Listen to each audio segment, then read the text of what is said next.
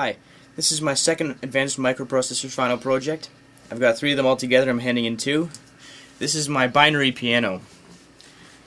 Now this wasn't too hard to put together, and the external hardware, of course, is just a little keyboard. Now since it's a binary piano, we're capable of offering 16 tones.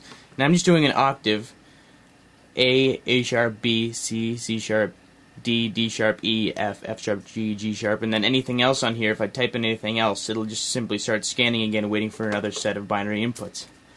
Anyway, I have this interface with my 8088 controller designed by Professor Don Hood.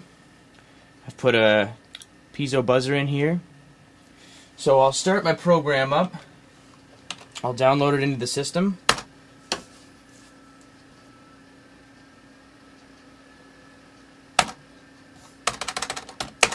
So now it's running. So let's just play around with it.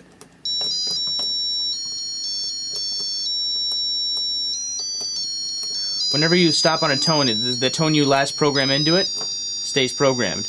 Now it's cycling through, it's scanning which inputs are being pushed. I'm going to step it down in binary. Now there's we're talking 4 bits here, so I'll start off at a random thing. We'll scale our way down. 5, 6, 7, 8, 9, 10, 11, B, C, D, E. And that's where it stops. Now if I press F, it simply goes over and it scans over again, because it's an unused input. So it's set up to start scanning over again. It'll stay at the last input you have sent. So if I let go, it'll stay at that tone until I press something else and the input scans it. That's my binary piano. I hope you like it. Thanks for watching.